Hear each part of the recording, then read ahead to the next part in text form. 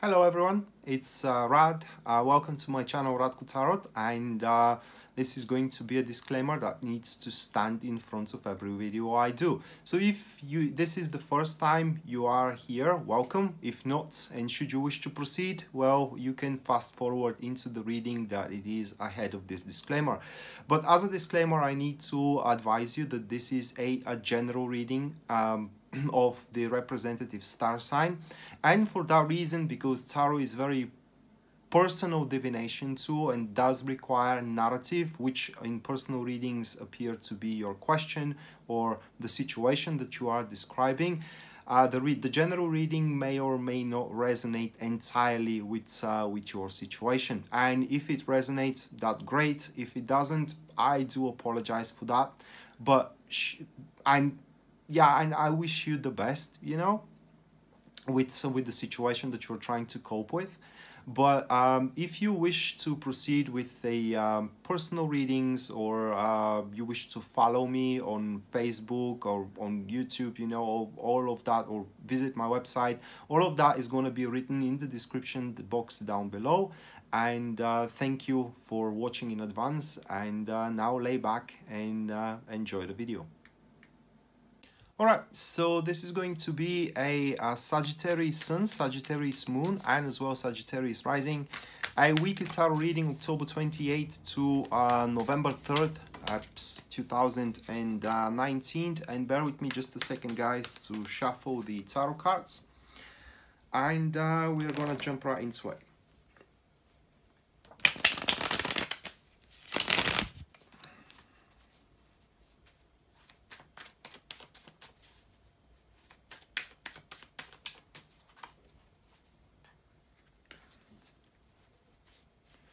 Alright, so the first card, which stands for the topic of your week, Sagittarius, that is to be the Page of Pentacles, followed by the second one, which represents the challenges that you need to overcome here throughout the week. That is going to be the Two of Wands. Then the third card here stands as a positive aspect of your week. That is going to be the Queen of Wands. And the last one, which is the guidance that Tarot is offering to you, that will be the Seven of Cups. So as the page stands of your topic, it does look like the topic is going to be revolve around this person here, the page, and it is catalyzed by the Two of Swords, which this combination here stands as a passive enemies. And it does look like that we do have someone who really demands a certain answer from you, someone who already give you an idea that they are interested in you in one way or another, either business or relationship wise. Now, if it is about relationship wise, that probably it is someone that up until this moment have been a friend of yours, and now they have expressing that they do have a more than just a friendship, and they kind of like are expecting an answer and are becoming very hectic and nervous, I would say, that you are not giving them the answer, any kind of answer that is, all right? So it's kind of like you are placing them into a certain limbo, to a point of that this person, the Page of Pentacles, may start doubting that actually their investment as time or money in you, it's worth it. Okay, usually that page, it is youthful in spirits. I'm not saying in age, but in spirits, and they are very methodical and slow in performance, that is. So probably they have played around trying to make you understand, you know, how they stand and what they want from you for quite a while now, and they think that they have done everything they could in order to do so, and now everything, it is in your field, it is at your turf, and it is it falls to you simply to do the final steps so you can meet in the center, I would say. And that page does not understand what takes you so long, why you are postponing that decision of yours to say either you want to participate into what they are offering or you don't want to participate into what they are offering. So what they don't see here is the challenge that you need to face, and that is going to be the Two of Wands, accompanied with the Ace of Swords, and that is the severe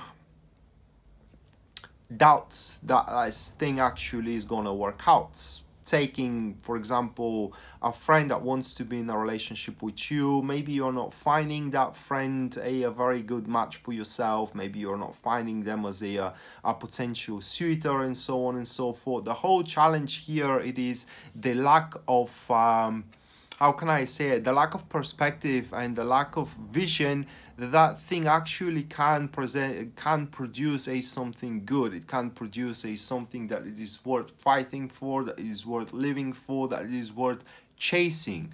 And these two cards are kind of like giving a the challenge itself is to change your mind. All right, I don't know how to describe it, but the Sagittarius, say it that way, you have already assessed the situation, you have already pretty much knows what you want for yourself, for your business, you know, for your relationship, let's say it that way. And it doesn't look like that this page has to offer to you everything that you do want. Maybe there are some sort of an overlapping into certain aspects of what they are offering, but not everything that you are willing, that you want. And here all comes to that, all falls to that. Are you willing to compromise with your criteria? Are you willing to actually give it a go and see what happens at the end? Are you willing to risk of wasting time with the page once you start cooperating with them, either regarding career or either regarding relationship? So that's the challenge. It's not even determination, but your glance is looking in a different direction than the page. And some of you, for some of you, that direction may be so different that you may not even acknowledge that the page is trying to make a certain point.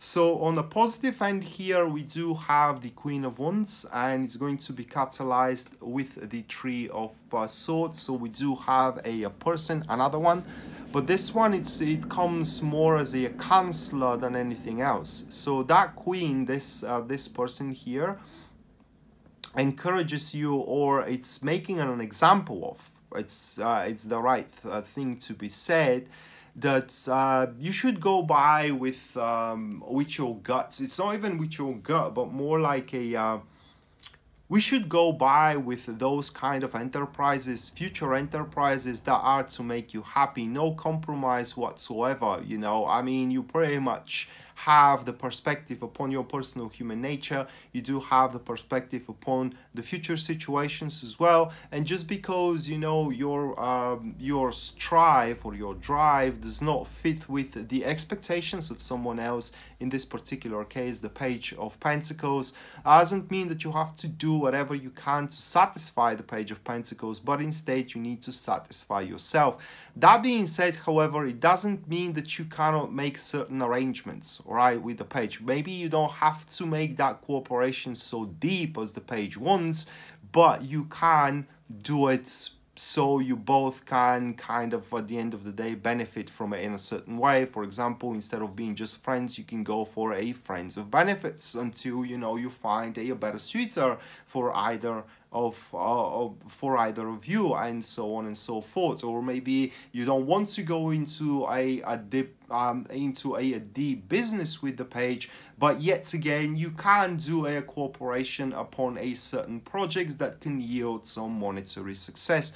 So here the Queen is going to encourage you and give you an example, while it is according to our common standards these days, while it is not a good thing, you know, to take advantage of the emotional attraction or the emotional predisposition of someone, that someone can serve a certain purpose in your life, okay, a certain purpose to make your life easier, or to, for example, to kind of help you to produce certain results for yourself, either career-wise or either relationship-wise. And the Queen is going to make an example of, and is going to encourage you to make use of the Page of Pentacles.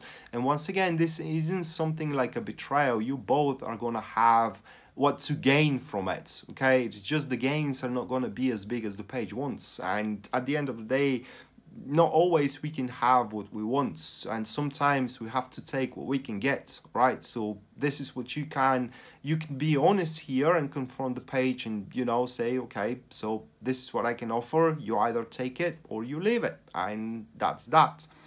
So finally, what we do have here, it is the guidance the tarot is offering, and that is to be the Seven of Cups accompanied with the Five of Wands, excuse me.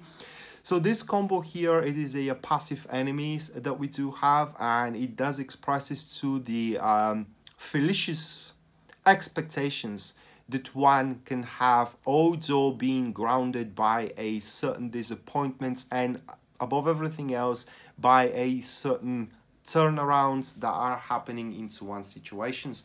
So that being said, this guidance here shows us that the Page, even the Page, does not have their high standards on the platter. To give you an example, if the Page says, for example, that they love you, they don't know that. They think that they love you, but maybe 2 months from now they're gonna love someone else. So that's why it is important to take it easy with this Page of Pentacles. That is to try to give you a hint that they do want a certain cooperation with you for business as well.